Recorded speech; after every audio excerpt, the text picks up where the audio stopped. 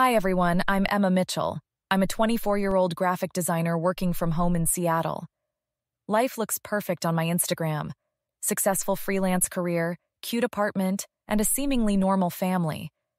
But they say appearances can be deceiving, right? Emma, you absolutely need to get out more. Your apartment is becoming your prison, Rachel says, sprawled on my couch during our weekly movie night. I have deadlines, Rach. Plus, working from home is safer. Safer from what? Your mom doesn't even know where you live now. Michael, my boyfriend of 8 months, joins in. She's right, Em. You can't let your past control your future. They don't fully understand. Every time I look in the mirror, that small scar near my temple reminds me of everything. Mom's perfect home laundry business, Mitchell's premium cleaning services, more like Mitchell's prison for young Emma. Remember when you were 12? I hear Mom's voice echo from the past. Time to learn the family business, Emma. Amy's too young, but you're old enough to help. Amy, my younger sister, always got away with everything.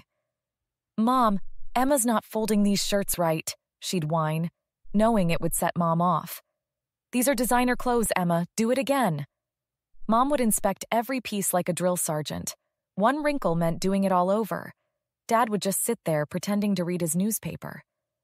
Linda, maybe go easier on her. He'd occasionally mumble, but never actually stop her. Your father worked hard to buy all this equipment, she'd say, gesturing to the industrial-grade machines in our converted garage. We can't disappoint our high-end clients. I glance at my laptop screen, another freelance design project due tomorrow. Rachel notices my anxiety spike. Hey, you're not there anymore. You're crushing it as a designer now. Yeah, I manage a smile.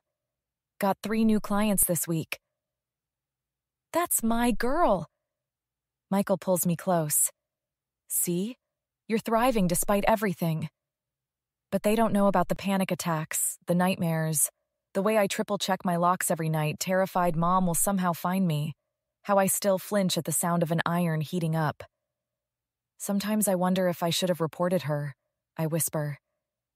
You were a kid, Emma. Rachel squeezes my hand. But you're not anymore. You're strong, successful, and free from her control. My phone buzzes. A text from Amy. Mom's asking about you again. Says she misses her little helper. I block the number, like I've done countless times before. Amy keeps getting new ones, playing Mom's messenger. Want me to stay over tonight? Michael offers, seeing my hands shake. No, I need to learn to face these nights alone. But as I hug my friends goodbye, my mind drifts to that terrible day when everything changed. The day of the iron incident. The day I realized I had to escape or die trying.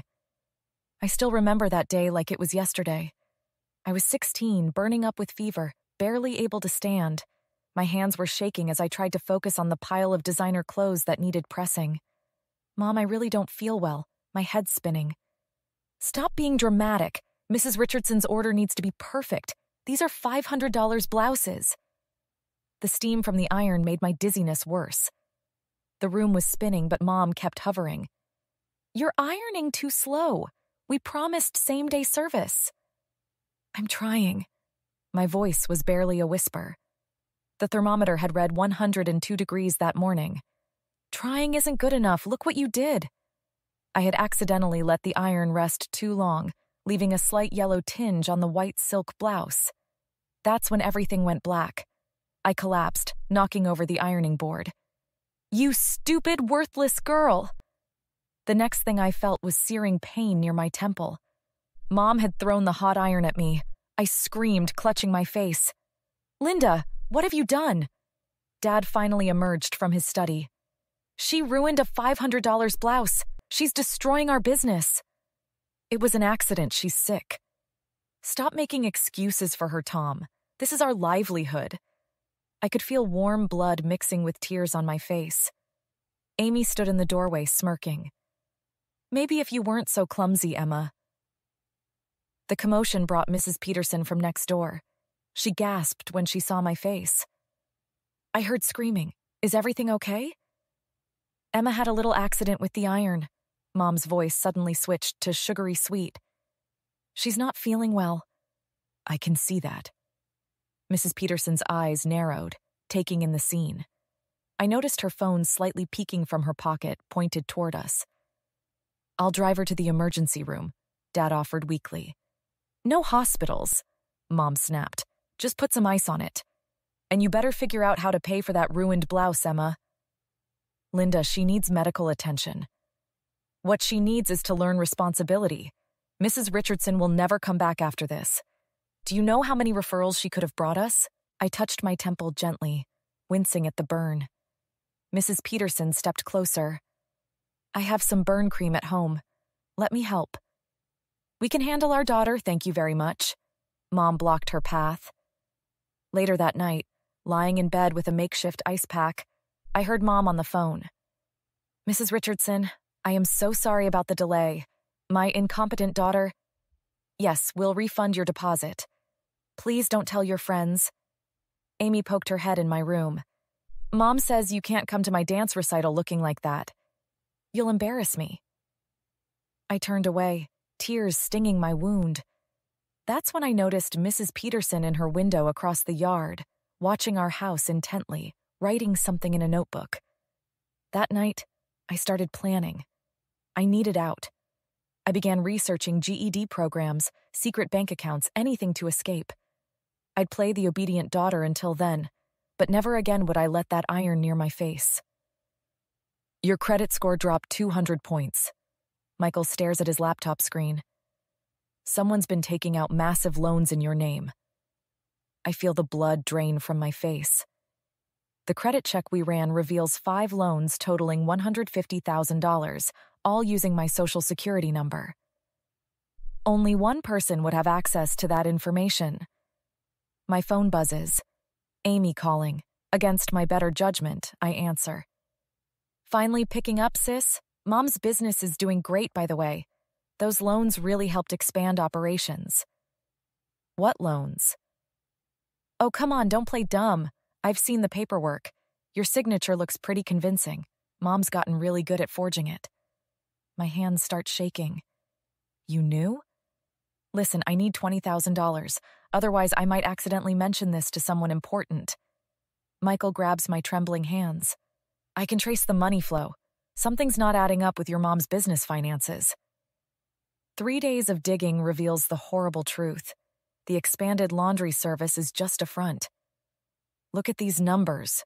Michael points to his screen. The reported revenue doesn't match the utility bills. No laundry business uses so little water and electricity with claimed profits this high. Rachel visits during our investigation, bringing disturbing news. 2 teenage girls came to the youth center today. They described working for a cleaning service that matches your mom's business. The things they said, Emma. She's still doing it? Abusing workers? It's worse. They mentioned suspicious cash deliveries hidden in laundry bags. My phone dings with a text from Mrs. Peterson. Emma, we need to talk. I have something you should see. At her house, she pulls out a thick binder. I've documented everything since the iron incident. Photos, videos, dates, testimonies from other neighbors, your mother's accidents with other young workers, the strange late-night deliveries. She plays a video from just last week. A teenage girl sobbing, holding her burned arm while mom screams about ruined designer clothes. That's Maria. She's 15, Mrs. Peterson says softly. Your mother hired her off the books. Michael examines more financial records. The money laundering scheme is clever. She's mixing dirty money with legitimate cleaning service revenue. But she got sloppy using your identity for loans. Emma, look at this. Rachel points to her phone. 3 complaints filed against Mitchell's Premium Cleaning for labor violations, all mysteriously dropped. She probably paid them off, I whisper.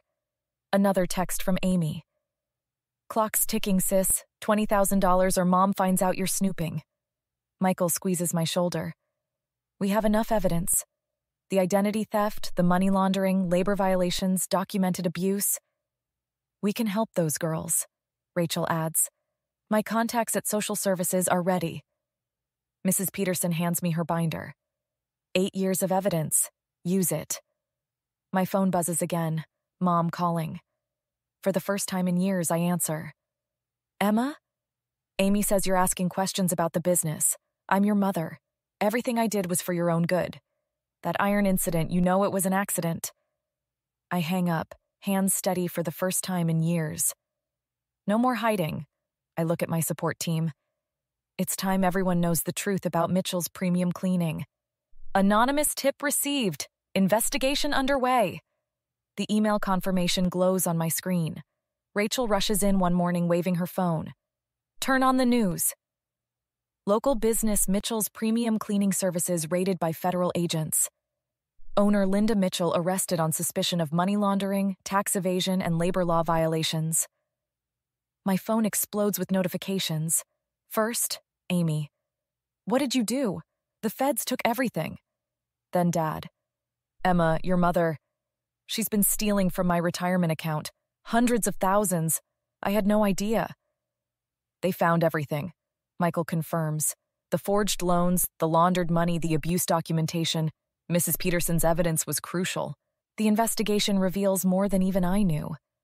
Mom had been running illegal operations through her cleaning business for years. Those designer clothes weren't just being cleaned. They were moving dirty money. You ungrateful little... Amy barges into my apartment. I need money now. They're investigating me too. Because you helped her forge my signature, Amy. You chose this. We're family. You're supposed to protect us. Like you protected me when Mom threw that iron? The court proceedings last months. Every victim comes forward. The underage workers, the burned teenagers, the financial fraud victims. My childhood scar becomes evidence in the abuse cases. Dad files for divorce after 30 years. I should have protected you, he says at the courthouse. I'm sorry I was a coward. Then comes Mom's letter from jail. Emma, sweetie, I've had time to think. I was under so much pressure. That iron incident. I never meant to hurt you. Please visit me. We can fix this. I delete it without responding. My design business takes off. A major tech company contracts me for their rebranding. Your portfolio is impressive, they say, not knowing each design represents another step away from my past. At the survivors support group, I finally tell my full story. The scar isn't just from an iron. It's from years of abuse disguised as tough love. From a mother who saw me as property, not a daughter. From a system that looked away too long. Mrs. Peterson sits in the back, smiling proudly. The verdicts come in waves. Mom gets 15 years for financial crimes, with additional charges for labor violations. Amy takes a plea deal but still serves time for fraud. Dad moves across the country, starting over. My phone rings. Another unknown number. Emma, please, Mom sobs. I'm your mother. Everyone's abandoned me. The business is gone, my reputation ruined. I need you. Goodbye, Linda. I hang up, blocking the number. Rachel hugs me tight. You did it, you're free. Michael kisses my temple right on the scar. Ready for dinner? That new client wants to meet tomorrow? I look around my office. Design awards on the walls, healthy bank account, supportive friends who became family. The business was called Mitchell's Premium Cleaning, I tell my support group. But the only thing that needed cleaning was the truth. Sometimes justice comes from standing up, speaking out, and walking away. Some people don't deserve forgiveness, and that's okay. My mother threw an iron at my face, but she doesn't get to iron out the consequences. What would you do if you discovered that a family member who abused you was stealing your identity and running a criminal operation? Would you turn them in, knowing it could tear your entire family apart? Or would you stay silent to keep the peace?